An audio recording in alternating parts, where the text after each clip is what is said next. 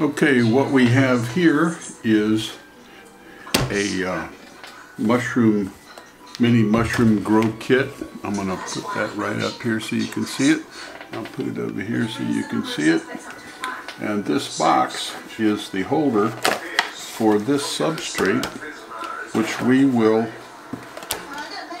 open up, hydrate for 10 hours, put back in the box so that we can spray it every day, twice a day, and in about 10 days we should have a nice crop of mushrooms. So let's get started. I grab my knife and cut an X through the substrate, and there's a reason why we are cutting an X. It's so these flaps can fall back in place. Now this substrate here has the I think it's called mycelium. Anyway, we're supposed to take a fork and scratch up. Now my hand's in the way.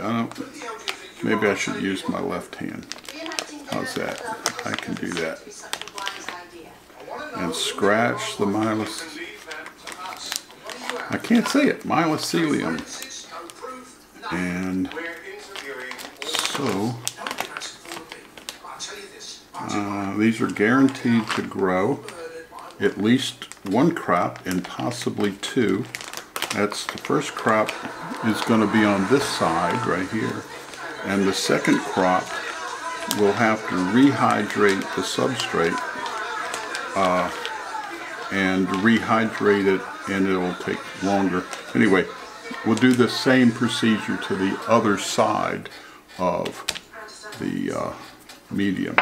So now what we're going to do is flip it over and put it in the water, and let's see if I can set this for put the stopwatch on it, start it, and it's going for 10 hours, and then we'll do the timer. That's 10 minutes, 2 hours. Well, I'm going to do 2 hours just to let me know physically when this is 2 hours is up. I'm going to put that on top and this on top so that the substrate gets rehydrated. And the substrate is made of what do they call it? Sawdust and other material like that can be dried out and rehydrated and forms a base for the fungi or the mushrooms to grow on. And so here it is. It's the mushroom kit, and we'll check it out and see what happens. GoPro, stop recording.